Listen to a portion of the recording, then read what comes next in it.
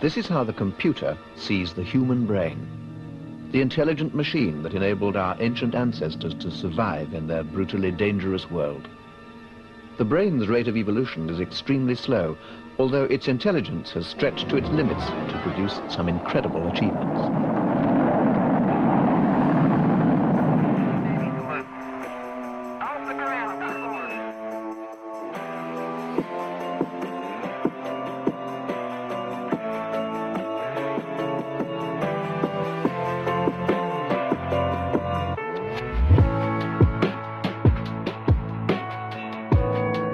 This is how the human brain sees the computer. The computer's a calculating machine whose rate of evolution is immeasurably more rapid than the brain's. Born less than 40 years ago, the computer has already developed from a cumbersome machine driven by valves through 4 evolutionary generations. Valves to transistors. Transistors to microcircuits. Microcircuits to integrated circuits. Each generation becoming more compact and far more powerful. The 1980s have already seen a tremendous acceleration in computer development. Now an international race is on to make computers not only more powerful, but highly intelligent. The Japanese have a government-sponsored crash program to develop a 5th generation of computers. They expect this 5th generation to help them solve ever more complex, multifaceted social problems, including, but not limited to, transition to an elderly society. Never before has a computer attempted anything so profound. We seem to be witnessing the spawning of a new kind of intelligence, artificial intelligence. Already, many computers are behaving like infant prodigies. What will they do when they grow up? Faced with such a rapid rate of evolution, it would be reckless for us to make any predictions. But it would be madness not to try.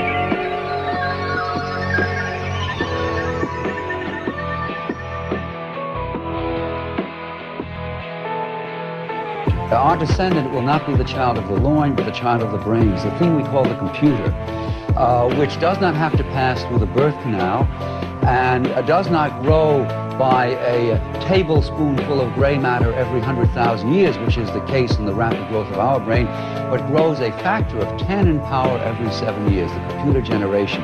There's no question but that it will match us in narrow reasoning power by 1990 and go beyond us to become the great new intelligent race of the future.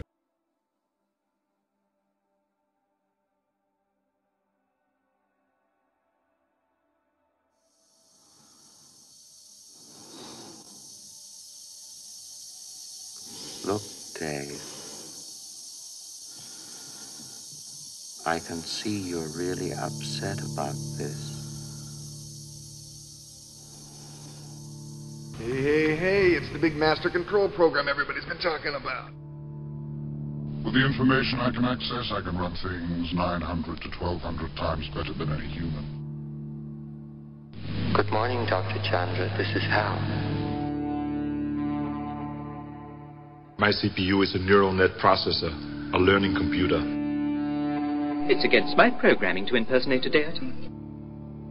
I'm sorry, Dave. I don't have enough information. Shall we play a game?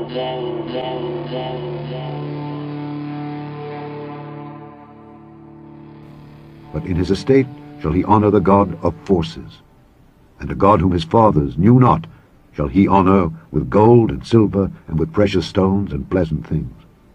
Thus shall he do in the most strongholds with a strange God, whom he shall acknowledge and increase with glory.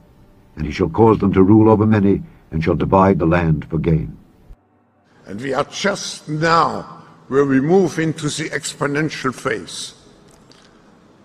And I agree, artificial intelligence, but not only artificial intelligence, but also the metaverse, new space technologies, and I could go on, synthetic biology.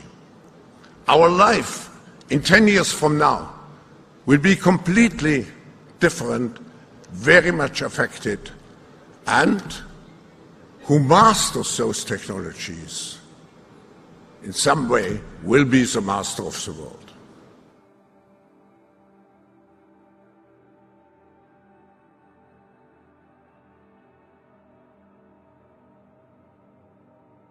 So it's not even been a year since I made a video in June of 2022 talking about AI and Ray Kurzweil and GPT-3 for the first time. And we've certainly come a long way in that many months in terms of the media attention that suddenly exploded at the end of 2022 and the beginning of this year. And now kind of culminating in this all-out mainstream media frenzy, everywhere from 60 Minutes to this instantly famous interview with Tucker Carlson and Elon, which we'll get to in a minute. But yeah, now today, as I record this about an hour ago, just learned that he's no longer with Fox, and you know, whoop-de-doo. It's not really here nor there, but it's kind of interesting that that was one of the last things that they allowed him to do, I guess, before cutting him loose, was jump on board the Elon Musk AI is an existential threat to humanity and we need regulation, you know. And all this nonsense about Elon Musk being labeled a speciesist because he cares about humanity more than AI, which is hilarious. I said, well, what about, you know, we're going to make sure humanity's okay here. And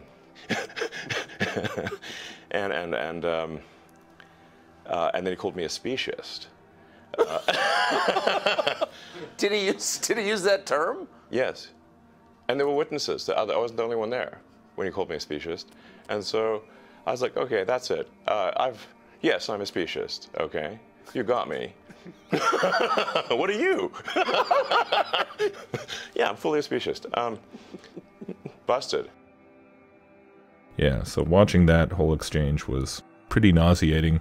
Especially when, as I'm sure I don't have to tell many of you, this is the man who for years has been talking about AI being such an existential threat that we actually have to merge with AI, and he has a whole company called Neuralink whose whole goal is to create symbiosis with AI. You're a neuroscience company, and you're working to build basically an interface to the brain. Yeah.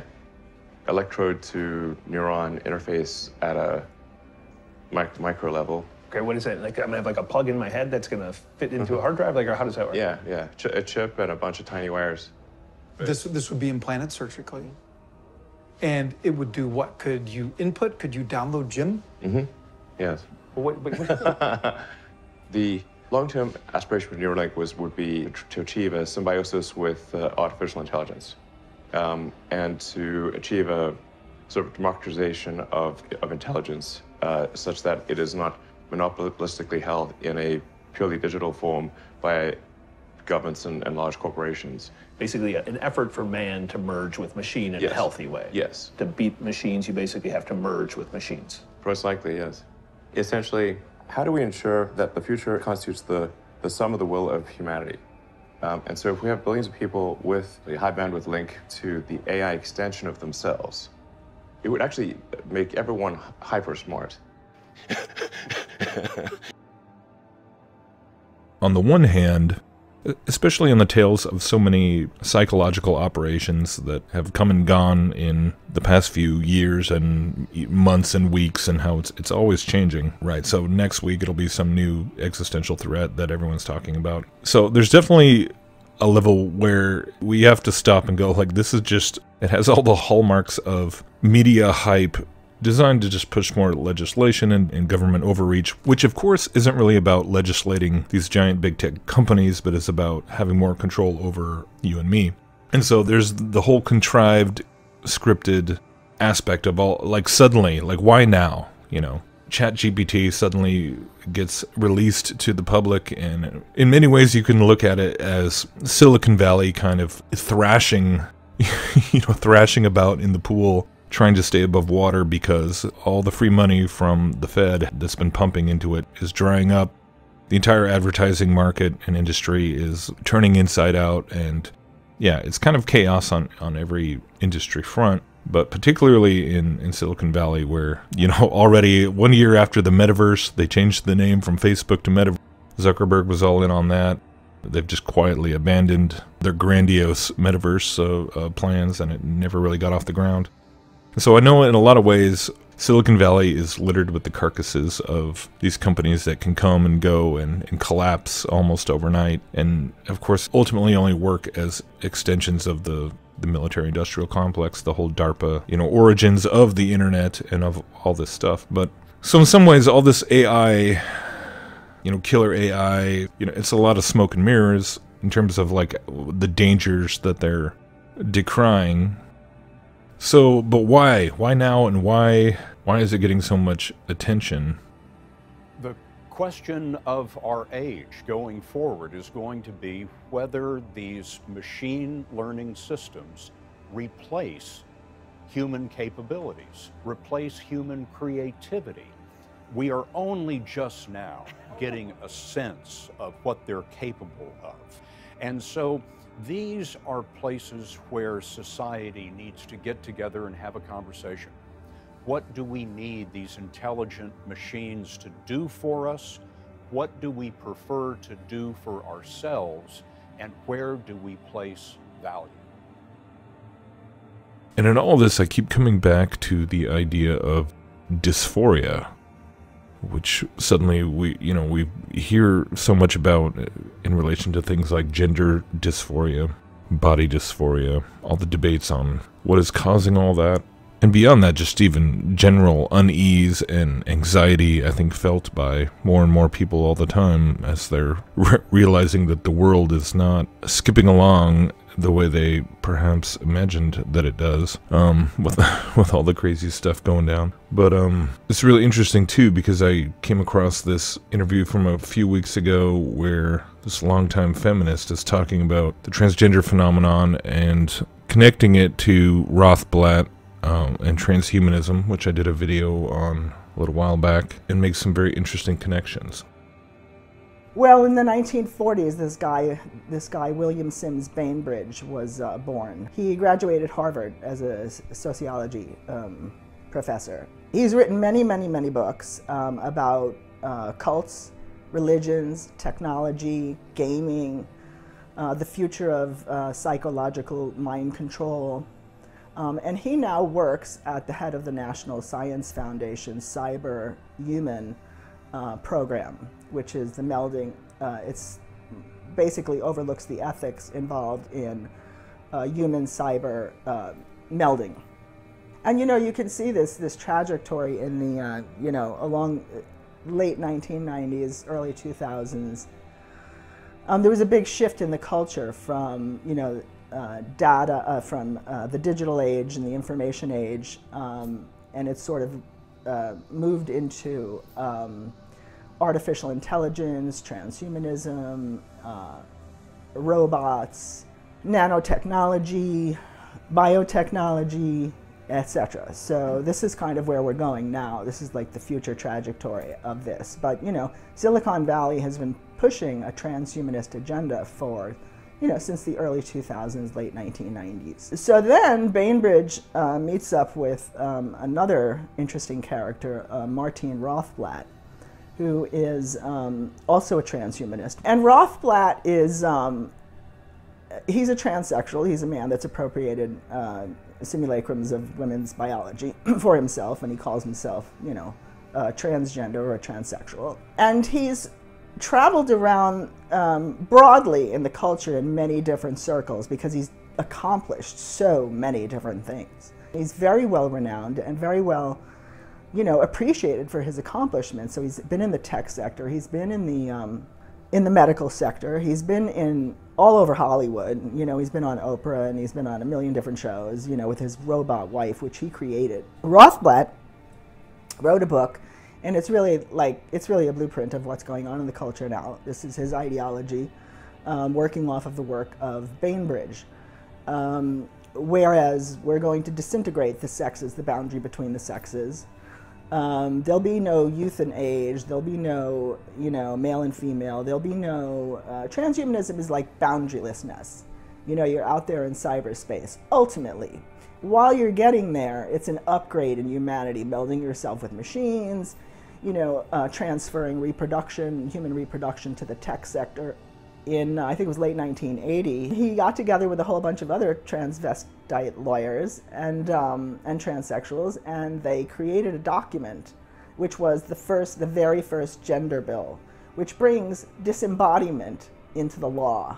The sexual objectification of female biology, you know, into parts, and making a human right out of that, right? So what do you mean disembodiment? Well, where he's going is full-on disembodiment, where everybody lives in cyberspace. We live in a virtual reality. We don't live in our bodies anymore. We're going to be uploaded into cyberspace. Well, in order to sell that to the public, you know, transhumanism and disembodiment as a life, you're going to have to groom them and get them there. And the way to do that is to create this ideology that says that you can choose your sex. That's disembodiment. You can't choose your sex. You are the body that you were born as, no matter what happens to you. I mean, in 200 years, if they dig up my bones, you know, they're going to find a female, you know. You can't change that. So the ideology is promoting the idea that you can, right? So, and they're driving this ideology into children's schools, not only their schools. They're driving it into their entertainment, their social media platforms, their schools, all the organizations that, you know, that cater to children are all jumping on board with this ideology. And this has only happened in the past 10 years. I mean, before this, we didn't hear about this word. We didn't hear transgenderism. We didn't even hear transsexual. 2014, Laverne Cox was on the cover of Time magazine, owned by Mark Benioff. And you know, it announced a transgender tipping point when there was really nothing preceding that to warrant that that would be a tipping point. 2014. It was just like dropped fully formed into the culture, and then from then on it was just like a chant over and over and over and over and over again. You heard transgender rights are human rights, trans rights are human rights. These huge NGOs, these very huge, powerful non-governmental organizations serving the LGBT community worked hand in hand with international law firms like Hogan Lovells and Denton's and Reuters Next Law and Open Society Foundation lawyers to start to create legal guides for transgender children. So they start to build this edifice of transgender children to drive this narrative, you know, that you can be born in the wrong body. And so we heard all these, you know, initial stories about these poor children born in the wrong bodies, right? Which is now, you know, a decade later has morphed into just express yourself, right? You can be male, you can be female, you can be non-binary, you can, you know, have both your genitalias. And this is all about self-expression now. So it's really morphed in the course of 10 years into the right to augment yourself in whatever way you see fit.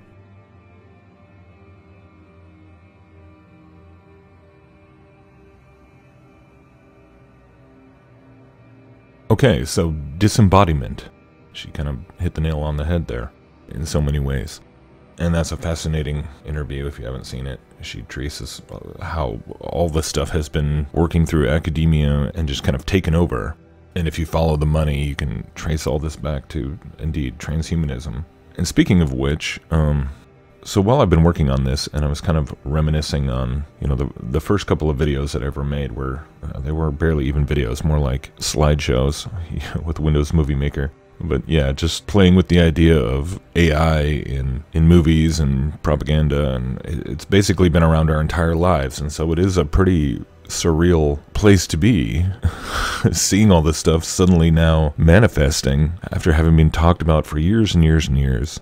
Going all the way back to, you know, the 40s and 50s, and even before that, the automatons of the 1800s, all the various forms of even robot statues and things that existed in the ancient world. Something I've been pretty focused on for 7 or 8 years now. And another one of those early videos I made was about clips of Carl Teichrieb talking about transformational festivals and Burning Man and stuff. And I went and listened to a podcast interview he did just like 3 weeks ago on this Fuzzy Creatures podcast. And it was pretty cool too. I hadn't listened to him in a while, but he was pretty influential on my thinking in that time around 2015 when I started listening to his research and material. And for those of you who don't know and haven't listened to TyCrib, totally recommend it. I'm going to play like 20 minutes worth of clips from this podcast, if that's okay. Hopefully they don't mind, and maybe you guys will go check it out. And they've had on some other guests like Gary Wayne and some really cool people. But TyCrib was kind of the one who helped me start to really understand the religious aspect of globalism and scientism and everything. And it wasn't just something that these, elites in the secret societies and the Illuminati are all, doing behind closed doors or whatever. But it really is this one world religion that is being systematically propagated throughout the world through all these various ways and means, which he has spent many years, going to UN environmental program, meetings and Burning Man and paganism festivals and all kinds of things. He's kind of a boots on the ground researcher, like par excellence. So this is kind of an encapsulated version, but hopefully you can see how I think what he's talking about even now completely ties into all this stuff with AI and how it really is about transforming us as a species or what have you. But really we're talking about mysticism, the religion of oneness, oneism, where all, where God, nature, and man are all the same thing. So I'm going to play that, and then I got some other supercuts and such to hopefully cap it off. And also the audio quality is a little sketchy in a couple spots, but I think it works with the lo-fi vibe today, so here we go.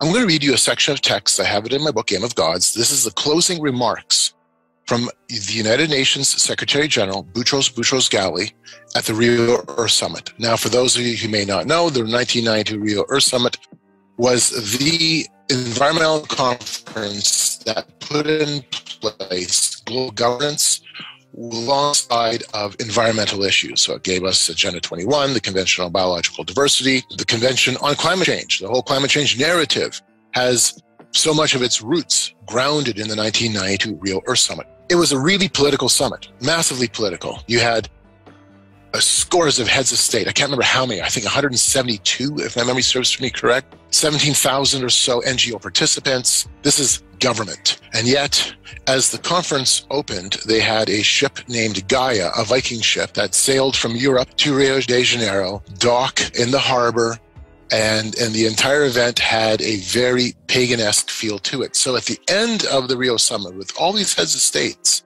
again, it's all politics, right? Boutros says this: I should like to conclude by saying that the spirit of Rio must create a new form of good citizenship. After loving his neighbor as the Bible required him to, post-Rio man must also love the world, including the flowers, birds, and trees, every part of that natural environment that we are constantly destroying. Over and above the moral contract with God, over and above the social contract concluded with men, we must now conclude an ethical and political contract with nature, with this earth, to which we owe our very existence and to which gives us life. To the ancients, the Nile was a god to be venerated, as was the Rhine, an infinite source of European myths, or the Amazonian forest, the mother of forests. Throughout the world, nature was the abode of the divinities that gave the forest, the desert, or the mountains, a personality which commanded worship and respect. The earth had a soul. To find that soul again, to give it new life, that is the essence of Rio. I'm sorry, gentlemen, that is flat out pagan in a big P, capital P sense of that of the word, married into a political ideology. And so before anything can really become mainstream, there already needs to be a current that's observable within intellectual, academic, elite circles. And that was already visible going back, golly, to, the late 1960s, early 1970s. The very first Earth Day that took place happened in April 22nd, 1970. And something to the effect of 20 million American citizens, mostly school children, participated in that first Earth Day. And they published a handbook. I've got it on the shelf over there. I should have grabbed it. And the environmental handbook was given to school children and classes literally across Canada and the United States. And it opens up with this claim that what we need is a new religion, and we need to get rid of the Judeo-Christian religion because it doesn't do anything in terms of its service to nature. Yes, and so allow me just to pop a couple of quotes out, because now all of a sudden, I mean, to the point of the shift, this is, where does it begin? Well, you can lay the roots beyond this, obviously, but here is where things get really interesting because it's within our time frame, okay? I mean, I was born in 68. I was just a little shyster back then, but golly, you know, it shaped the generation before us, right? Yeah. So it goes on to say, no new set of basic values has been accepted in our society to displace those of Christianity. Hence, we shall continue to have a worsening ecologic crisis until we reject the Christian axiom that nature has no reason for existence, save to serve man. It goes on to say a little bit before that, what we do about ecology depends on our ideas of the man-nature relationship. More science and more technology are not going to get us out of the present ecologic crisis until we find a new religion or rethink our old one. And it talks lots about replacing Christianity with something else. And so at the end of the handbook, and I'm just going to skip through the list because the list is long, long, long. But at the end of the handbook, it gives alternatives to Christianity, and these are our social good worldviews that we need to consider as we have rejected the old norms. It seems evident that there are throughout the world certain social and religious forces which have worked through history towards an ecologically and culturally enlightened state of affairs. Let these be encouraged. Gnostics, hip Marxists, Teilhard de Chardin Catholics, Druids, Taoists, biologists. I'm not sure why biologists are there, but whatever. It goes on, Quakers, Sufis, Tibetans, Zens, shamans, Bushmen, American Indians, and it goes on and on and on. The list is long. Yeah, I get it. The list is long. All primitive cultures, all communal and ashram movements, since it doesn't seem practical, even desirable to think that direct bloody force will achieve much. It'd be best to consider this a continuing revolution of consciousness, which will be won not by guns, but by seizing the key images, myths, archetypes, eschatologies, and ecstasies, so that life won't seem worth living unless one's on the transforming energy side. 1970. Over and over again, you hear the messaging that we're about to save the world, that what we are engaging in is the salvation of the earth. And there's a messianic complex. There's a sense that man is the one who guides our destiny.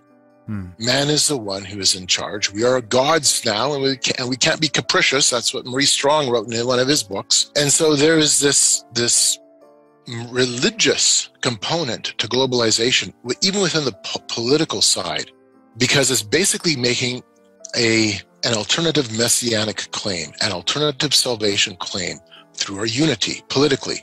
We save the world. In fact, we have our own priesthood. We have our academic, political priesthood. We have our own eschatology. If we don't fix the world, it will burn. We have our holy writ, things like Agenda 21. Yeah. It's a religion. And not only is it a religion, it's a cult, because they proselytize in the hopes that they can win you over to their ideology. Right. So we have global citizenship education in the public school. You see examples of this roll through with television and movies. You can't run away from the narrative. It's in your face. When it comes to true environmentalism, we take it from the approach that, especially as Christians, that we are to be stewards. Correct. Stewards mean that we have management over something. Doesn't mean that we abuse it or destroy it. We recognize the value of it because of the one who created it. And so we're the true environmentalists. However, and this is where things get interesting, after the 1970 Earth Day, the charge had been laid at the feet of Christians and at the feet of the church specifically, that you have caused harm to the environment. In fact, your worldview is the reason why we have environmental degradation. So how did the Christian church respond? We didn't respond by challenging the assumptions. We didn't. We didn't challenge the assumptions. And that's to our shame. So we didn't challenge the assumption, and then we accepted the charge against us, and then we adopted the world's view of how to fix it. Shame on us. Because it wasn't really ever about saving the environment. It was about bringing us in line, really more along the lines with a spiritual ideology, a pagan perspective. That's really what this boils down to when you see how this worldview comes into play. So we should be environmentalists in the true sense of the word, not serving the creation, but serving our God who is the creator of nature. But we've slipped into a Romans 1 mindset, even within the church. Now to the issue at hand about, do these people care? Do the global elites care if they're flying to Davos in their private jets? No. But even to think that they might, you're missing then the point. And I think the famous humanist from the last century, Bertrand Russell, in his book, The Impact of Science on Society, makes a really important point. I'm going to read a quote from you. I've got it on my screen in front of me here. This is what he says, and you can pull a lot of things out of this quote. I do not pretend that birth control is the only way in which population can be kept from increasing. There are others. War, as I remarked a moment ago, has hitherto been disappointing in this respect. But perhaps bacteriological war may prove more effective. If a Black Death could be spread throughout the world, once in every generation, survivors could procreate freely without making the world too full. There would be nothing in this to offend the conscience of the devout or to restrain the ambitions of nationalists. The state of affairs might be somewhat unpleasant, but what of that? Really high-minded people are indifferent to happiness, especially other people's. A scientific world society cannot be stable unless there is a world government.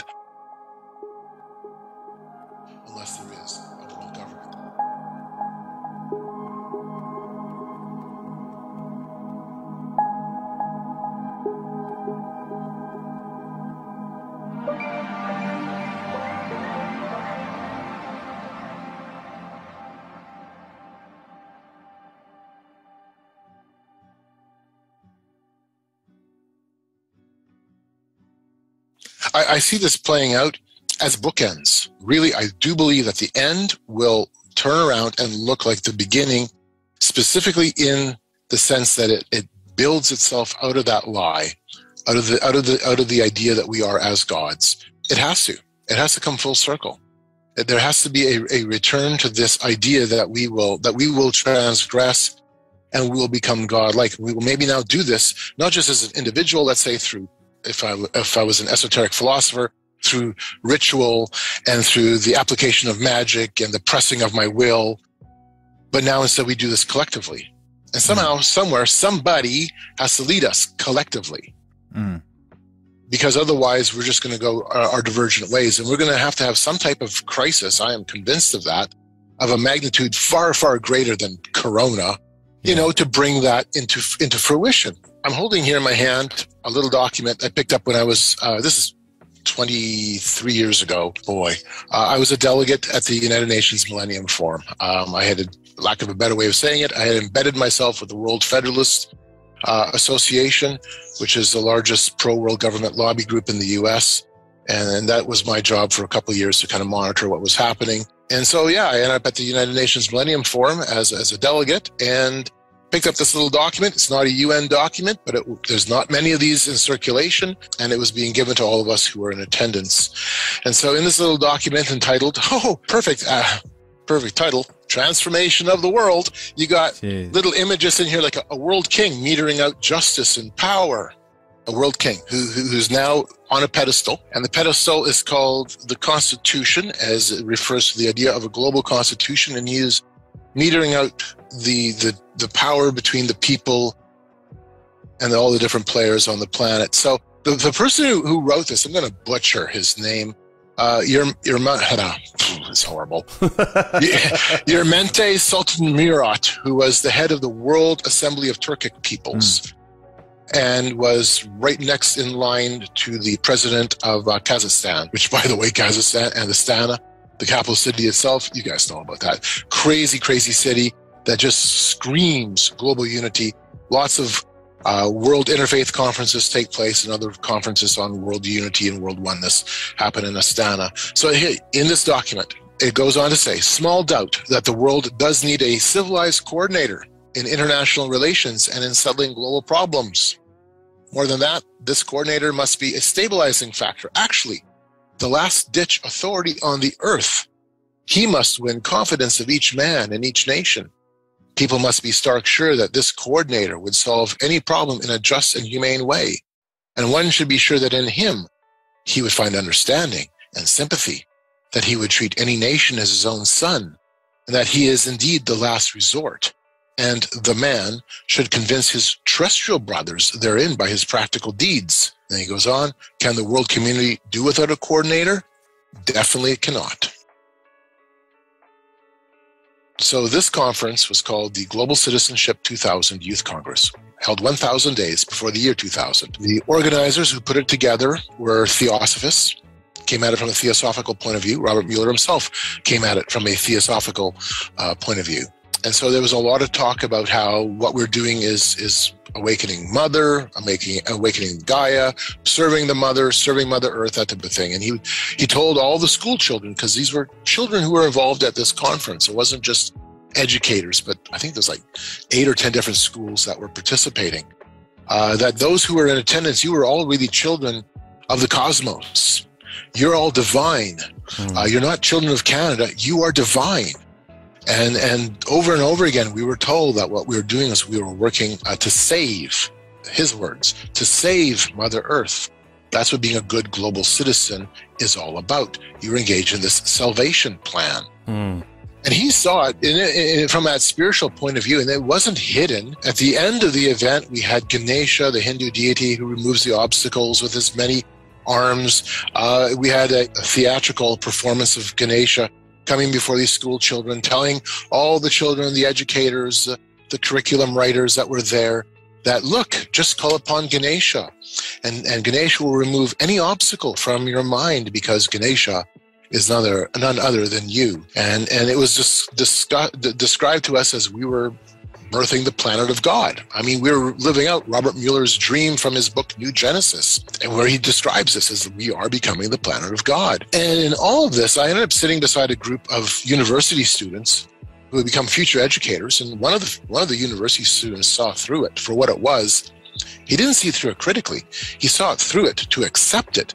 He said, what we need to do, and these were his words, make this a virus, no inoculation, infect everyone. You see, that's the real virus. It's the heart-mind virus of Genesis chapter 3.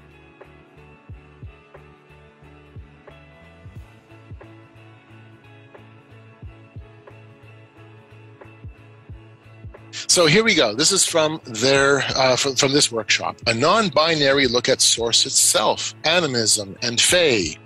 Exploring spirit in a state of wholeness before conceptualization of binary perspective. Being non-binary, I've explored gender with gods, spirits, fays, shining ones, asking why they need gender. Fairy creation, and fairy, by the way, is a subset within the Wiccan community. Fairy creation started through an orgasmic exaltation of God herself. We will explore these and more, delving into the alchemical union of polarities into a state of wholeness, oneness, humanity, finding our power as we reweave ourselves back into the reflection of God herself as a divine androgen. Wow. What was interesting with this fellow's non-binary conversation was asking the question, why do gods and goddesses and why do these spirits need gender? Asking this question, why they need gender. And so he broke it down this way. He said, look, as our modern culture accepts gender fluidity within us humans, this non-binary direction that we're going, where we can change back and forth and change into all kinds of other things. And this, by the way, is part of our evolutionary process. The next evolutionary stage, and this is how he framed it, the next evolutionary stage is when we begin to blur those boundaries between the physical, the human, and the spiritual with the gods and the goddesses. And so from his perspective, the transgender issue was really a spiritual issue. It was a front runner, a forerunner to the next transitioning, to the next non-binary. And the next non-binary, from his perspective, would be this phasing between humanity and the spiritual. I thought that was a really fascinating perspective. When it comes to Genesis chapter 6, it's interesting how even the pagan community is presently wrestling with Genesis chapter 6. And I've been to workshops at these pagan events where Genesis chapter 6 is being discussed. Interesting. So there is some type of commonality in terms of, asking the question, what happened? And how does this play out in terms of today's new spirituality. Well, if everything is one, if oneness is truly the worldview, the most dominant worldview, and I believe it actually is the dominant worldview, I believe it's a dominant shaping force right now. Stripping all of the trappings of it away, this idea that man, God, and nature are all essentially the same. If that is true, and I put quotation marks around that, then we can transition. We can move from gender to gender, from sexuality to sexuality. We should be able to do this fluidly. We should be able to move from human to machine, from human to spirit, from maybe human to machine, and then into spirit. It should all end up becoming fluid. And guess what? That's how it all of a sudden is being portrayed to us, whether it's true or not. And I don't think it is true. But the point being, they believe it is, and they push that narrative. It's the opposite of what the Bible is saying.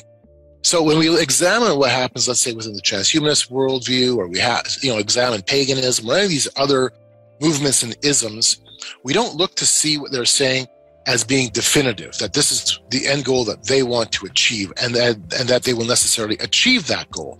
They may achieve parts and pieces of that goal, but we know how the end of we know the end of the book. We know how it's written. We know how that plays out. How far will they succeed, and what kind of devastation unfolds as they push the agenda? I'm more concerned about that and how it will shape and change and challenge my neighbors, my friends, my family, and how we as Christians now need to respond, not react, but respond with truth.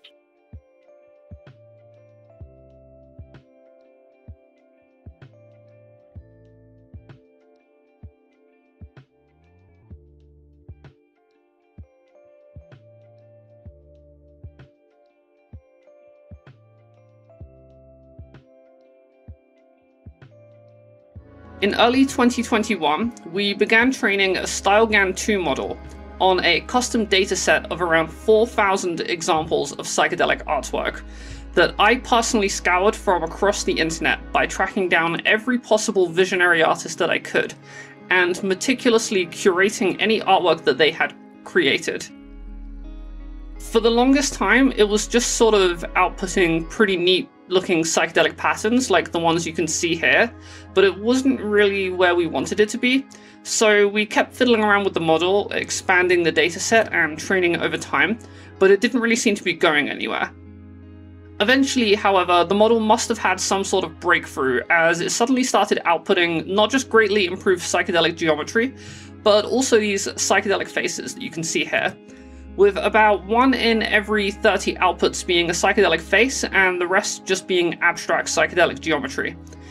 The entity faces definitely looked interesting as is, but once we wrote a few lines of code to start applying symmetry to these faces, they suddenly became mind-blowingly accurate, with images that very closely resemble high-level hallucinatory entities experienced under the influence of substances such as DMT or ayahuasca, probably more accurately than any other medium or creative project out there. This is just the first generation of the project, and in the future I think this neural network is only going to improve as we train it further.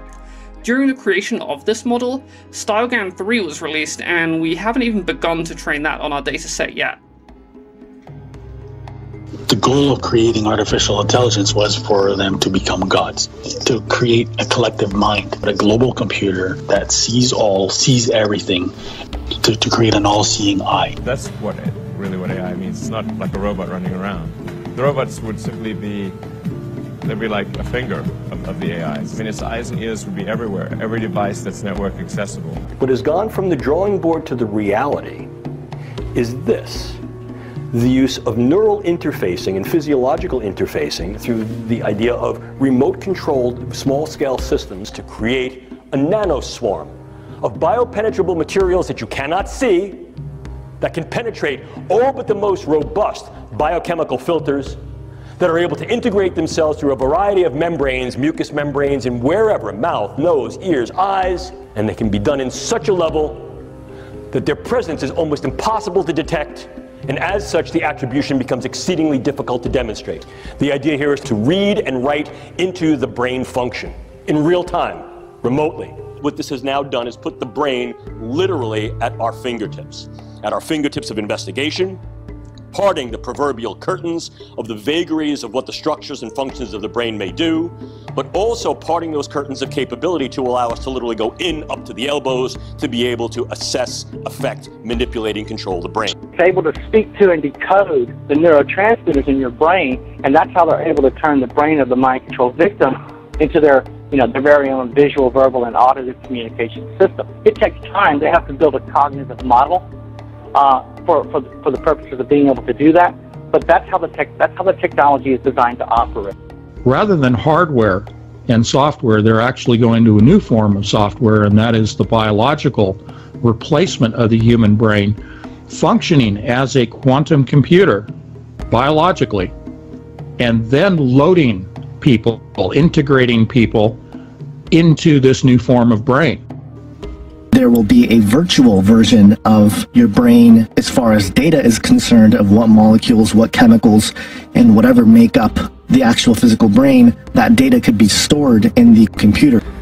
And that model would have the same input-output behavior as the original. So if you talk to it, it might talk back. If you ask it to do things, it might do them. And if we could do that, everything would change. If our brains are connected to the internet, and if our brains are all connected, all of us connected, I could literally go into your head and see through your eyes.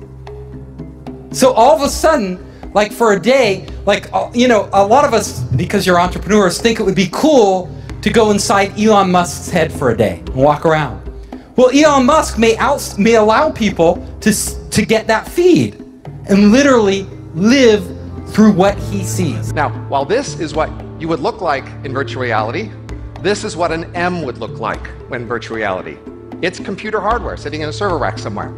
But still, it could see and experience the same thing. As a result of being programs in virtual reality, the agents had the ability to take over the simulated body of any human that was a part of the Matrix, converting it into a copy of their own. If that body was killed, or an agent needed to change its location quickly, it would simply take on the shell of another human that was hardwired to the Matrix in a matter of seconds. The world outside of us is very big. This room, say, is much bigger than my head. But somehow, in some real sense, I have the room inside my head. And it's not just the room, it's the city. And it's not just the city, it's the country. It's not just the country, I can think of the whole planet. In fact, I can think on the scale of solar systems or maybe even galaxies. And all that stuff, not just at one instant of time, but maybe over a period of decades, I can think about. So Google was set up 18, 19 years ago to build a giant artificial supercomputer based on the neuron activities of the hive mind of humanity, with billions of people wired into it with the Internet of Things. And so all of our thoughts go into it. And everything you think, everything, from your feeling of self to the feeling that you may have a soul or a maker, to your preference for cilantro or not, all of those things live inside a place which is dark and small and never sees the outside world. This was a white paper put out by Purdue University in 2006, and the Sentient World Simulation, SWS, went live in 2007, which represents every person on the planet within this computer matrix as a node, and every node is given an avatar, an identifier. And that is real-time, 24/7 monitoring of every person on the planet. This is primarily, but not exclusively, facilitated by the adiabatic quantum computers produced by D-Wave Corporation. So just like if I have a building and there's like a blueprint or a scale model of the building, imagine I have the whole world and all of its concepts, and I shrink it down into this weird compressed representation so that it fits inside my brain. The adiabatic quantum computer is linked to 7 billion human brains. It is now, in its own language of cryptology, able to function independent of any oversight throughout the world with its own form of communication, its own form of code. And it is able to link everyone on the planet at this point. And what we are trying to do is to use this precious knowledge to build machines that can actually create manipulate and use these parallel realities in the service of this one. We want to grab those parallel realities from this abstract space in which they live and crunch them down into this chip. And you start thinking about us being the qubits in some massive giant quantum computing simulation. It's almost as if they're either trying to harness or to recreate what is commonly referred to as a collective consciousness. It's an engineered thing which has become a nexus point for all of these parallel realities. The shadows of all of these different universes intersect at a physical point inside of one of those boxes. You can think of it as a portal to all of these other alternate possibilities that we're trying to use in order to compute the answers to the problems we will solve. If in fact the algorithms that are now believed to underpin certain aspects of cognition can be run on a quantum computer, the kinds of life or kinds of species that you'll get from that will be qualitatively better. What you might get is a sentience which is fundamentally different and better, in the sense that they'll learn things faster, they'll have deeper insights, they'll be able to predict into the future farther, they'll be able to take actions that have access to understanding that we don't.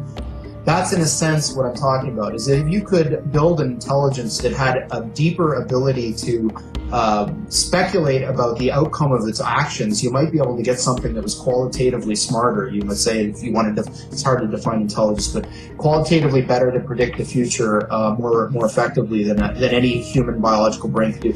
M's are very much like humans, but they are not like the typical human. The typical M is a copy of the few hundred most productive humans. It's gonna be that elite class, right? The Illuminati, whatever you want to call it. This has been the race. You know, this has kind of been what they've been trying to do in the apotheosis, in the, you know, the godhood that they sought, you know? So all those, you know, fairy tales and mythologies about living forever, the fountain of youth and things like that, this is sort of their technological answer to all that. Having the spiritual dimension be virtually created, really, around us. Warning. Warning. Warning. Warning. The miracle, moment by moment, of naked existence. How do we soar across the landscape? That has been made manifest by digital technology, virtual metaverses. How do we boot up this new semiotic universe? The possibilities inherent in every moment to take control of your mind stream, to go from filmmaker to trick maker, is to finally inhabit one's own mythic life. How do we enter these flow states? And if you could time-lapse human progress, it would look like our minds, our consciousness, the imagination is spilling out of us, and we are actualizing the human imagination. How do we enter these reveries? The virginal noticing of the sensate world, to recontextualize the self. How do we dance like no one's watching? We are literally a thinking stratum of the earth that is willing itself into existence, but that's already what biology is. So it's biology becoming aware of itself, which is also a psychedelic insight. How do we cast starlight upon ourselves and move into the light? One becomes the music maker and the dreamer of dreams of one's own experience. Biotechnological mRNA vaccines and eventually nanotechnology creating buildings that self-assemble. We are living in a magical world. How do we wake ourselves up? We are designing the world and ourselves into being, right?